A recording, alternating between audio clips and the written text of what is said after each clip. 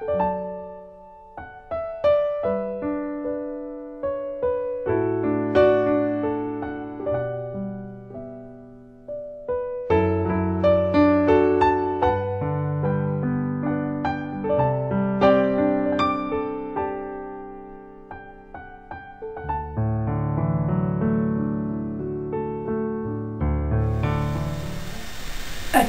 is March the 1st, 07, but I want to tell you about the most important day in my life, and that will take us back to 1946 when I was just 13 years old, and I'll give you a little bit of background. First of all, I want to tell you about the day that I put my faith and trust in the Lord Jesus as my personal Savior. I was not raised in a Christian home, but I had a mother who was a believer in the Lord Jesus, and she taught me about God and who Jesus was, His Son, and I, being the youngest of 4 children, I feel I had extra time with her at home because the others were older and was in school. And she would tell me stories, and which sometimes included things of the Lord. And when I was 13 years old, Mother and I moved in with my older sister about 8 miles away from where our home was. The reason for this move was it was just about a year after the Second World War, and housing was not easy to come by at that point in time. And my dad, now being not an old man but not a young man either, and jobs didn't come easy, and so at our home in Franklinville, he was only within walking distance to his employment. And so it was decided that my mother and I, would live with my sister and her husband, who was home from the war, and we still was in close enough touch with Dad. We'd go see him on Sunday afternoons and spend time with him, and he was with us on holidays and very much there. Now I say all that to say this.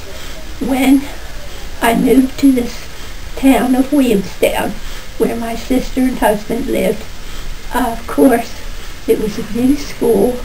I was in 7th grade, and I had a whole new set of friends.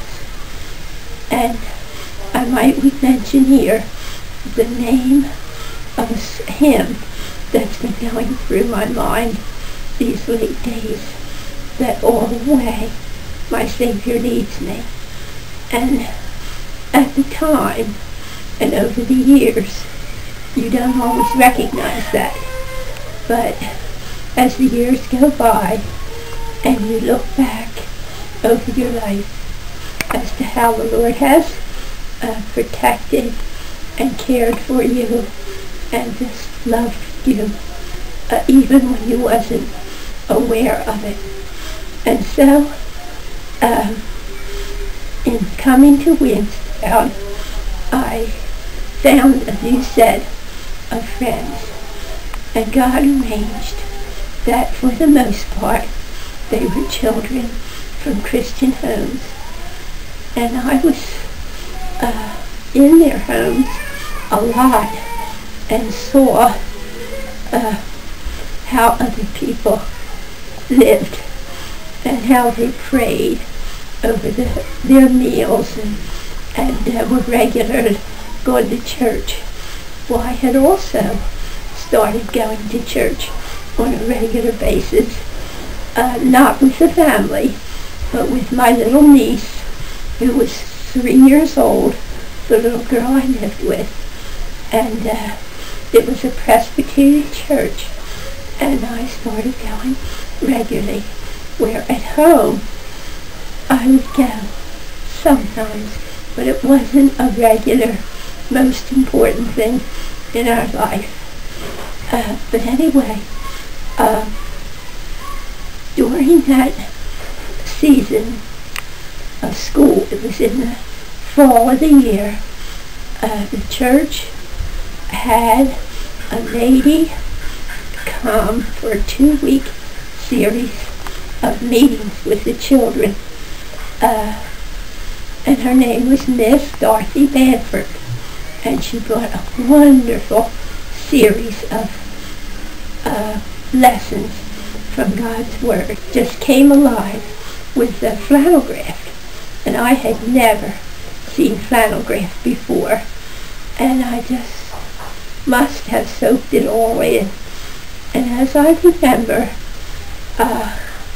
it was toward the very last few meetings of the series that she really talked to us about the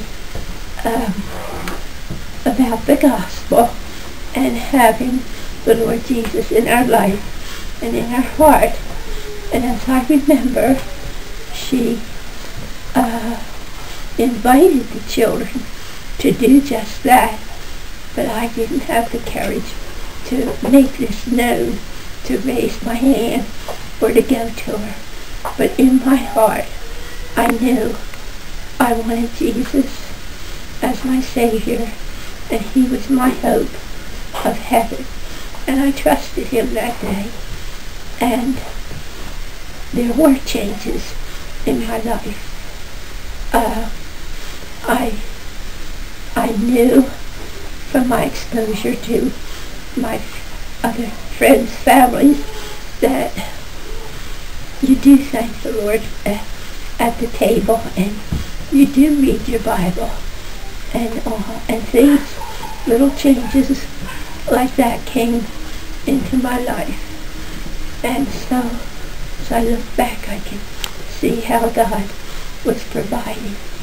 And then I'll go a little bit further. All the time, we're getting older, and now it's 8th grade, and I'm still regularly going to Sunday school and church, and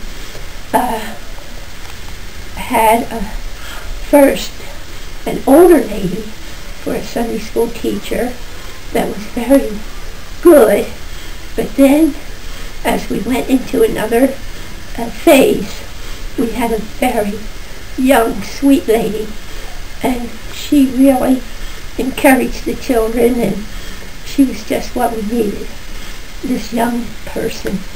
And I'm sure the Lord used that to help me to grow and in His grace and knowledge of Him. High school came, and I think it was the second year that IBA, which is a club for teenagers after school, and it stands for High School Born Againers, and so I started going to IBA, and we had a very great leader there, and he really taught us deeper things of God and different things about the Scripture that just made them come alive. And I'm sure I oftentimes think of my IBA days, and so that was another way the Lord was providing for me to be taught the things of God, His Word. And as time went on, there was Youth for Christ, that was another meetings for young people on a Saturday night. And there was a young man who was preparing for mission work here in the United States, in rural America, starting Sunday school. And so he would come on Saturday nights and take a few of us to Youth of Christ. And they had wonderful, wonderful speakers come in. And there again, getting me into the Word of God, and just desiring to know more and to want to be a Christian and please the Lord in my life. And then back to some of my friends and their family. One of my friends, they went to church further away from where we lived, but they would oftentimes invite me to go with them on a Sunday night. It was Ocean City Baptist Church, and they always had Bible conference there in the summertime. And there again, renowned speakers were brought in, and I was able to sit under their ministry.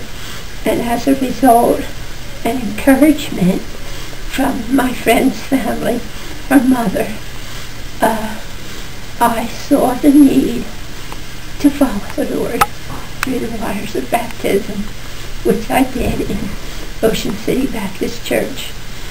And the Lord just continued to guide and direct in my life. Continued through high school, and then about a year after high school, I met Dawn, and the rest is history. And the Lord brought us together in marriage and gave us our 3 children to raise for Him. And we thank Him so much that they know Him as their Savior, and their families. We have a lot of prayer going up for each one of them. And I just thank Him so much that He rescued me. And so let me just say a verse. God so loved the world that He gave His only begotten Son, that whosoever believeth in Him should not perish, but have everlasting life. And I just thank Him so much for that. I thank Him also for the verse that told me that all have sinned and come short of the glory of God. And that certainly included me.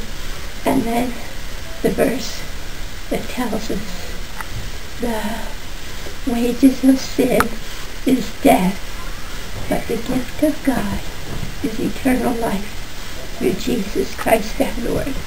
I thank the Lord that I have that gift from God, and I love Him, and I'm glad to share this part of my life, most important day, with you all.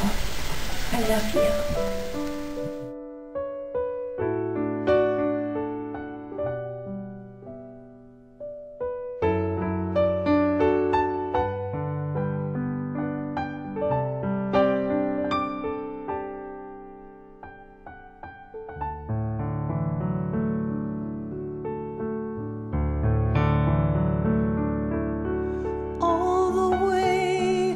Savior leads me, what have I to ask beside? Can I doubt His tender mercies, who through life has been my guide? Heavenly peace, divinest comfort, here by faith in Him to dwell. For I know whate'er befall me, Jesus doeth all things well. For I know whate'er befall me, Jesus doeth all things well.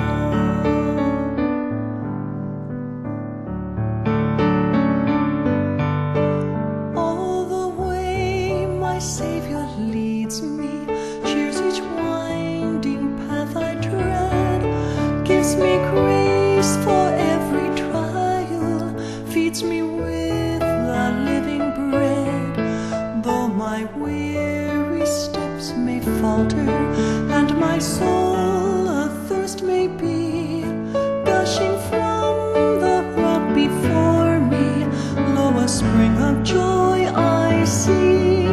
Gushing from the rock before me, lo, a spring of joy I see.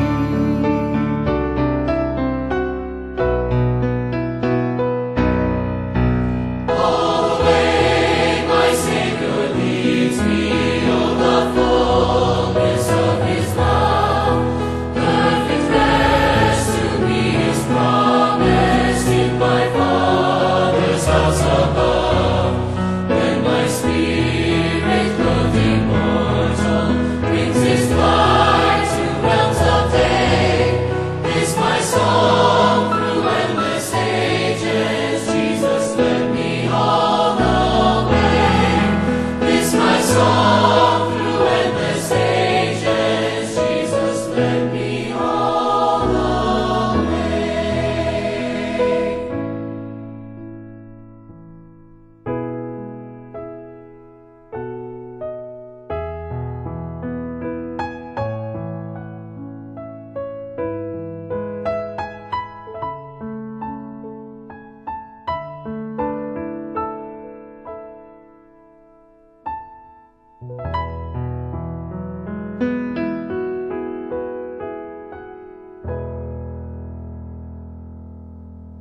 He leadeth me, O blessed thought, O words with heavenly comfort fraught. Whate'er I do, where'er I be, still 'tis God's hand that leadeth me. He leadeth me by His own hand. He leadeth me, His faithful follower I would be, for by His hand He leadeth me. Sometimes mid scenes of deepest gloom, sometimes where Eden's bowers bloom, by waters calm or troubled sea, still 'tis His hand that leadeth me. He leadeth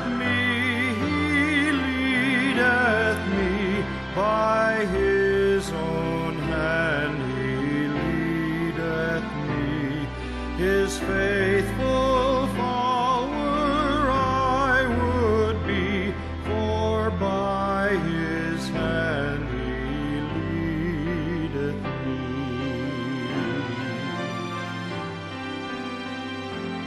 Lord, I would clasp Thy hand in mine, nor ever murmur nor repine, content whatever lot I see, since 'tis my God that leadeth me.